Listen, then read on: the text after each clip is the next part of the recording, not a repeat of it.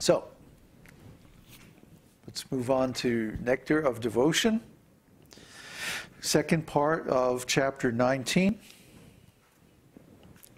And we're reading in the section, The Lord's Extraordinary Mercy. Spontaneous attraction to Krishna, which is said to be due to the extraordinary mercy of the Lord, can be placed under two headings. Remember, there were two causes of this ecstatic love. One was following the regulative principles of Krishna consciousness and austerity and so many rituals and things like that. And the other is just the pure, extraordinary mercy of the Lord. Actually, they're both necessary. So, spontaneous attraction to Krishna, which is said to be due to the extraordinary mercy of the Lord, can be placed under two headings. One is profound veneration for the greatness of the Lord, and the other is one's being automatically attracted to Krishna without any extraneous consideration. In the Narada Pancharatra, it is said that if on account of profound veneration for the greatness of the Supreme Lord, one attains a great affection and steady love for him, one is certainly assured of attaining the four kinds of Vaishnava liberation, namely, achieving the same bodily features as the Lord, achieving the same opulence as the Lord, dwelling on the planet where the Lord is residing, and attaining eternal association with the Lord. The Vaishnava liberation is completely different from the Mayavada liberation, which is simply a matter of being merged into the effulgence of the Lord. Now, this is what's called a Vaikuntha mood. When one thinks, oh, God is great, God is infinite, God is unlimited, and I'm just this tiny little spark. When he thinks like that, oh God, oh. This is called awe. Awe and veneration. Veneration is the type of worship. It means based on this feeling of awe. Like, oh, you're so great. Like that. So the people who worship God like that, when they get to the perfect stage of developing love for him, they go to the Vaikuntha planets. They get these four kinds of liberation. They achieve an eternal association with the Lord. They manifest a bodily form similar to the Lord with four arms, blue color, and like that. They get similar opulences to the Lord, and they live on the same planet with the Lord, in the Vaikuntha realm of the spiritual world. And in that realm, the service, all the service there is performed according to the rules and regulations of standard bhakti. In this mood of awe and veneration. And continue on. In the Narada Pancharatra, pure, unalloyed devotional service is explained as being without any motive for personal benefit. And we talked about that a whole bunch of times. We also talked about how impersonal liberation is more or less spiritual suicide, because you lose your identity, you lose your spiritual separateness, individuality, and merge into the Brahman. But pure, unalloyed devotional service is without any motive for personal benefit. Because you're on the Brahma Bhuta platform. Brahma Bhuta Prasanatma na sochati na kankshati.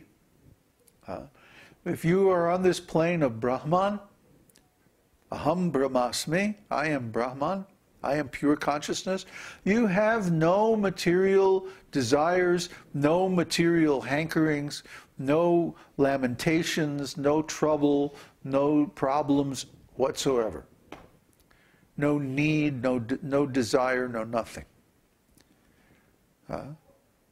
This means you do not have any desire for personal benefit. You can just love. You can just give.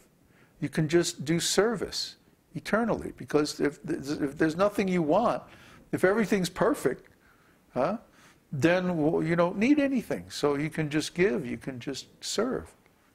That's the mood in the spiritual world. If a devotee is continuously in love with Lord Krishna, and his mind is always fixed upon him, that devotional attitude will prove to be the only means of attracting the attention of the Lord. In other words, a Vaishnava who is incessantly thinking of the form of Lord Krishna is to be known as a pure Vaishnava. So in that mood of being pure spirit soul, the devotee is thinking only of serving the Lord. He's not thinking of anything else. Not serving his mind, not serving his senses, not serving other people, not serving some abstract cause like a country or a political philosophy or a party or any of that nonsense. He's only serving Krishna personally, with love. That's pure devotional service. That's what we're talking about in this chapter. We're talking about the perfectional stage of pure devotional service. And how does a devotee get that way? What does the character of a person in that state of consciousness look like? And then what does it mean to be in pure love of God? Prema. Generally, a devotee who has achieved the causeless mercy of the Lord on account of following the strict rules and regulations of devotional service, becomes attracted by the supreme greatness of the Lord, by the transcendental beauty of the Lord, and by the spontaneous execution of devotional service. To be more clear, by executing the regulative principles of devotional service, one can fully appreciate the transcendental beauty of the Lord. In any case, such exalted positions are possible only by the extraordinary mercy of the Lord upon the devotee. What can I say about this?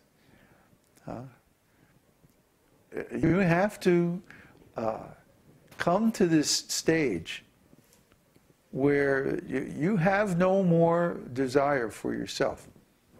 You only want to love the Lord and serve the Lord with all your heart. Then he becomes interested. He wants to see, what is this devotee doing that's so nice? See, remember the old story of Tom Sawyer painting the fence? You don't know the story? Tom Sawyer, he's a little bit of a rascal. His mother says, Tom, you have to paint the fence today. Oh, I wanted to go fishing. No, Tom, you got to paint the fence. So what would a normal person do? He'd go out there, doggone it, I have to paint the fence. And he'd be out there with the brush and just doing a slapdash old, sloppy job. And just trying to finish as soon as possible and get out of there. But Tom, no, he's more intelligent than that. He puts down his brush and he gets it all ready and he's like whistling and singing and I'm gonna paint the fence, da da da da, yeah da da da, and he starts doing a real nice job and doing everything very beautiful and carefully, and his big smile on his face and like, wow. So then somebody comes along and they say, hey Tom, what are you doing? I'm painting the fence, man. Wow, this is great, And the guy says, let me try that.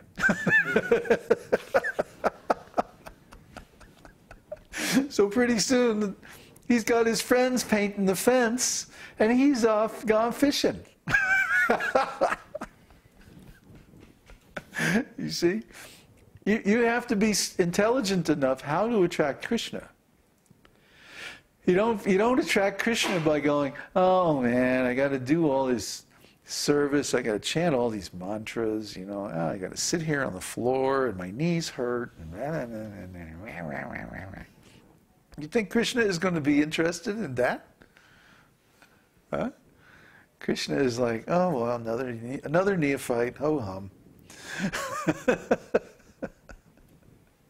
But if you're like totally into it, huh? And you can't, this can't be imitated. You have to really be into it.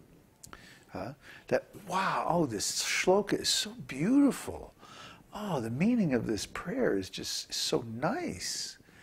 Oh, geez, this Krishna is just, everything about Krishna is so beautiful. Even the things that are far away from Krishna are beautiful. What about the things that are close to Krishna? They must be really beautiful. And wow, I want to get some more of this. This is great. If you start thinking like that, then Krishna's going to be like, very interesting. See?